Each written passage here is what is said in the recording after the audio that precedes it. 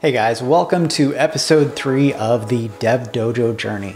Today is May 20th, 2022, and in this series, I basically am totally transparent about all of the revenue, the active paying users, and everything that goes along with building DevDojo, and hopefully trying to get it to at least 10K MRR this year. So in this video, we are going to talk about the stats, updates, and then I'll also cover a few questions from the last video. So let's jump into it. Okay, so as of today, there are 57,418 people who have signed up and created a free DevDojo account. So that is super cool. Then we have, let me jump over to the current active paying users, and we have 703 paying users, which is very cool. I think last week we were at about 694. So that's definitely an increase. And like I said, it's kind of a roller coaster. It kind of goes up and down based on paying users, but hopefully in the long run, it is at least slowly progressing to like increase in numbers.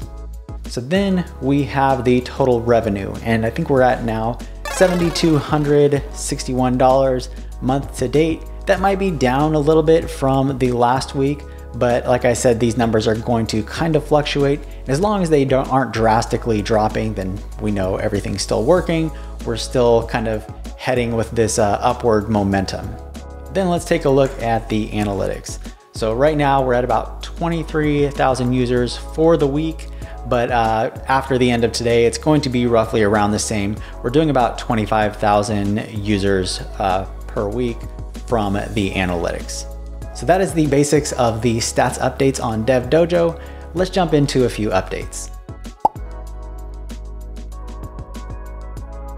Okay, so the team and I have been working on this new version of Tails, which is going to be a full site builder, design tool, and component library for Tailwind CSS websites.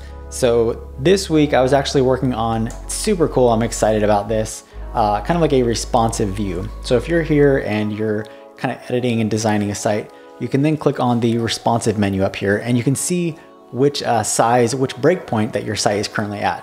So as you move down and scale the design, you can see that the breakpoints will tell you exactly which breakpoint that you're at. So this is cool because if you're used to Tailwind CSS, you know that you can easily add these classes that you can make the text green. And then once you go down to like a medium screen size, you can make the text blue right here.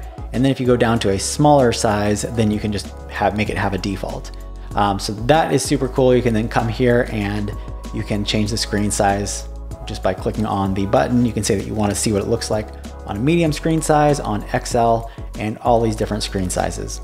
You can then choose to zoom in, zoom out. I probably have a little bit more editing to do with this because I want you to be able to scale the site to any size. So that is one part, which I am super excited about. And the other part is I've been working on the pages. So right now you're just on the home page and you're editing the home page for this site. But technically you'll be able to go over here to pages and you can see that you have this home page, and then you can also have an about page, or you can add a new page. And then you can link these all together and it would essentially be a Tailwind CSS site builder. So you can click on the about page and then you can have a completely different design here. We could come over here and add some more designs to our about page, probably add a header here that says about, and then add some more information about this page. We could then click on the gear icon, and this is where you're going to be able to edit the title and the route for that specific page. So there are some modifications that I need to make here. This needs to look quite a bit more pretty, but this is kind of what I was working on right now. You'll then be able to save these updates, and then you'll be able to add a new page as well. So I am super excited about releasing this new version. I think a lot of people are really going to enjoy it, and I think it's also going to help with the active paying users and then prevent the amount of churn that people have been doing on DevDojo. So that is a quick update on some of the stuff that I've been working on. Next, let's jump into a few questions. Okay, so I think each week I'm going to field some questions that people left in the previous video. So if you want to see your questions answered in the next video, go ahead and leave them in the comment section below. So this week there was one question that I actually got from Ian Felix. He says, topics for next videos: ad spending, social media content creation progress, DevDojo on TikTok. So as far as ad spending, we are spending $0 on ad spend just because we have enough organic traffic coming to the site that we don't really need to spend much money on ads.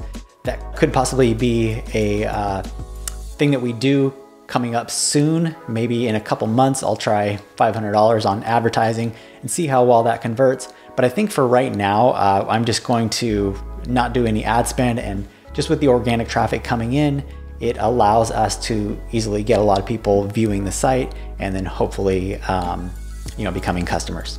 As far as social media content creation progress and DevDojo on TikTok, I actually just created a TikTok, so possibly you will see more content from the DevDojo TikTok. I'll also make sure to include the link to our TikTok below. And don't have any content on there right now, but hopefully I'll start adding some content there. And you can always follow us on Twitter, twitter.com/TNYLEA or twitter.com/thedevdojo. So those are all the questions that we had for this video. Again, if you do have some questions, leave them in the comments below and I'll be sure to answer them. I hope you guys have a great weekend, and I look forward to seeing you next week.